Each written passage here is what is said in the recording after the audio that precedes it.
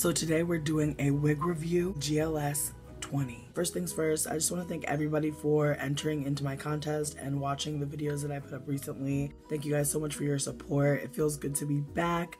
It feels good to be making videos and just reconnecting. I also saw in the comments there's some folks in Cincinnati, in Ohio, and in areas surrounding. I think it would be really cool to do a meetup slash clothing swap slash thrifting experience. I'm also open to doing just a regular meetup without all of the extra stuff, but honestly, if we can all connect and get rid of some of these clothes that don't fit, that would be bomb. If folks are interested in something like that, please leave me a comment or feel free to email me and I'll leave my information in the description box below. So the winner for the wig giveaway is Jackie H. Woo, Jackie! Jackie H, just send me an email at marfmellow@gmail.com and I will be sending you this wig ASAP. Thanks again to everyone who entered into my giveaway. I will be doing more. Keep your eyes peeled, sis. So today I'm just going to be doing a wig review for a unit that I really love, a unit that I've been wearing for a couple years now and that I've actually never done a review for, which is strange. Ignore that. Back in the day,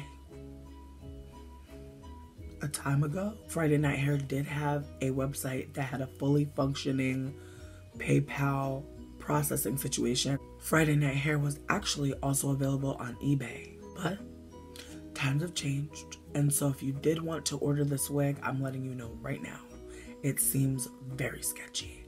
But for the most part, I've had about 89% good experiences. The other 11% of negative experiences at times was due to my own failure to read. So I don't want to give them a bad review because I feel like, you know, in some instances it was my bad. In some instances it was their bad.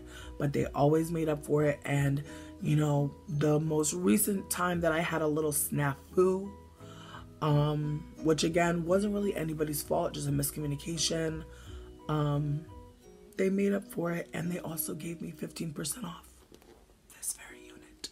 So I'm not going to talk shit. I'm just going to say read and follow directions, and if something does happen, press them because they will give you a discount. This is my favorite part.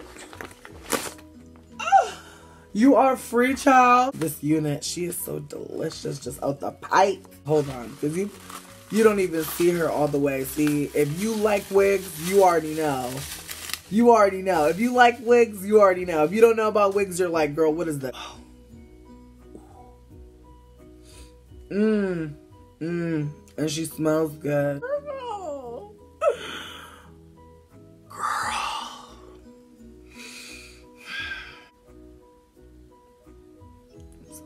Get into that caramel. Get into that caramel. Get into that almond.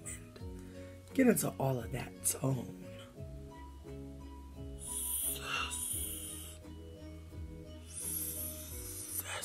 Right out of the pack, you're going to notice that the lace front on this wig is not soft. This is a more sturdy, durable, economy lace. The wig does feature 3 combs. 2 right here in the top and then 1 right at the bottom. It is big head friendly. I am coming to you with a 3XL head. That is, yes, a 3XL head. And so when you have a 3XL head and, you know, you're saying that a wig is big head friendly, I'm meaning even if you have a small head and you have a lot of hair, sis. Now, I don't believe in putting on the lace front with the lace still attached because I don't want to scratch up my head. That is unfortunately what happens to some folks out here. If you just cut just outside of the hairline they've already created for you, you will see. Because the first time you go through, I mean, I've been cutting wigs for a time, but the first time that you get into your wig, go slow. What's the rush?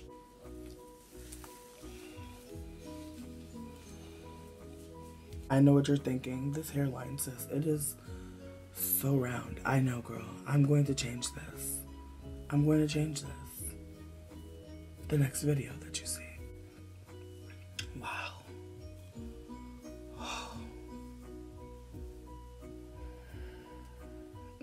I love her and she's my family.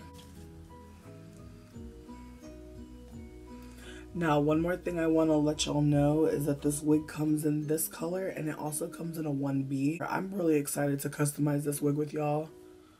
I'm so excited.